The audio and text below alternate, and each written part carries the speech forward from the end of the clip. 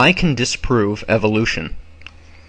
If it can be clearly demonstrated that no single dog contains a trait that can be classified as an increase in physical traits, such as new organs, limbs, sensory perceptors, or similar, clearly new traits over its likewise kind, for example, a fox, a coyote, a hound, and a husky are all dogs, and this holds true for animals and plants over all variations of life, it can clearly and reasonably be concluded that the varying traits we see between the various species is not a result of gain, as the evolutionists would suppose, but rather the result of loss from the original dog, which contained all the traits that every dog we observe today once possessed in its ancestral history.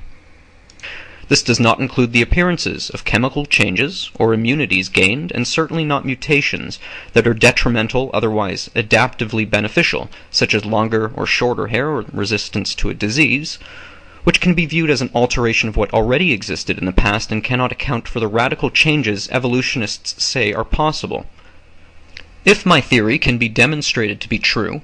that no single animal will possess any trait that can clearly be demonstrated as to be the result of gain and not loss, then evolution will have officially been disproven.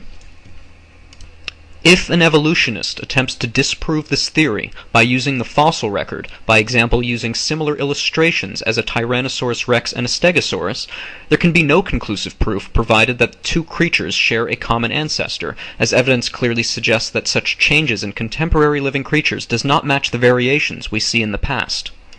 God, the Creator, made the T-Rex and the Stegosaurus, or similar creatures that would eventually give birth to both, that do not share a common ancestor, but were created by God. There is no evidence to conclude the contrary.